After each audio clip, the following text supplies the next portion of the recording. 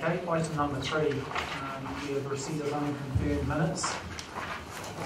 We've got the Emergency Management Committee on the 10th of June, that's 3/1 to 3/6. We've got the Lake Taupo Protection Joint Committee on the 20th of June, pages 3/7 to 3/11.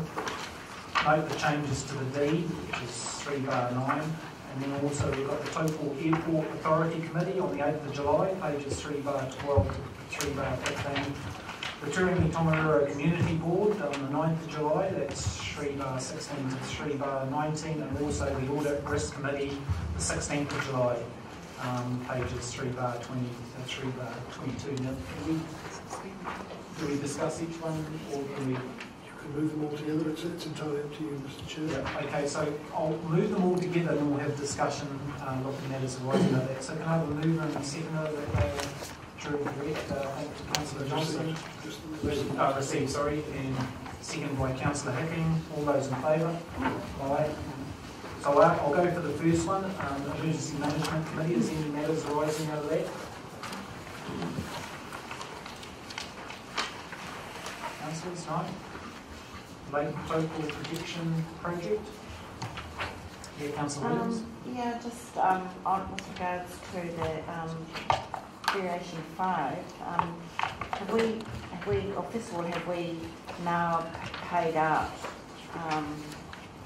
for the full, the final $3 million for the project? And the second part of the question is, how does this committee, what role will this committee have on an ongoing basis as far as monitoring, or does it become disestablished, or what happens to the committee after this, those nitrogen levels to be removed, to be fulfilled? As far as the payment is concerned, in the 13-14 financial year, it will be paid by 4 instalments. That's what's been budgeted and approved by the committee. Hence, when we did the revised forecast for our financial end last year, for the 30th of June, you would have noticed that compared to the month before, there was about a $3 million movement, and that's because we've moved that expense out of the 12-13 year, put in the 13-14 year. And as far as the committee is concerned, they have reduced the number of trustees and the size of the committee, but their focus and attention is still the same at this stage.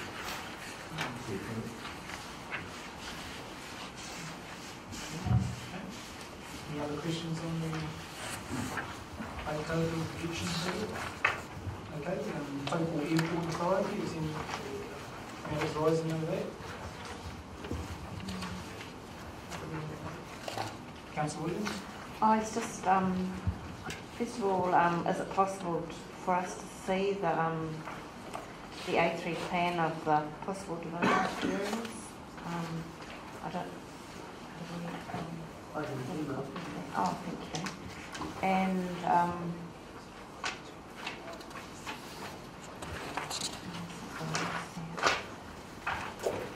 just a question. There was a discussion in the last council meeting about New Zealand withdrawing some of their smaller aircraft from their fleet.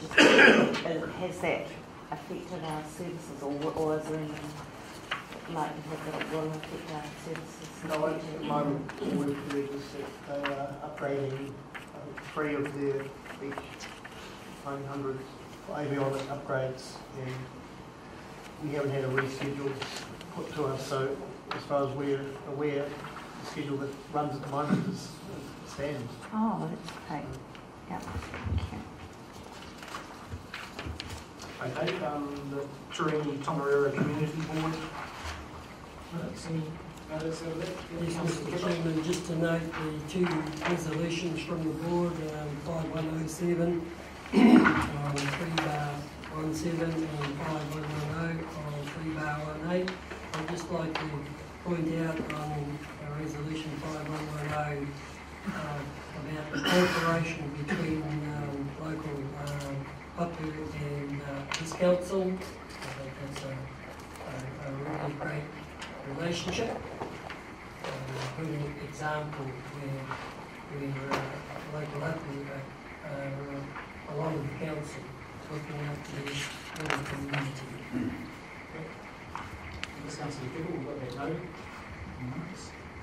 Okay, any other matters arising? Okay, and the last one, the audit and risk committee. Matters arising over that.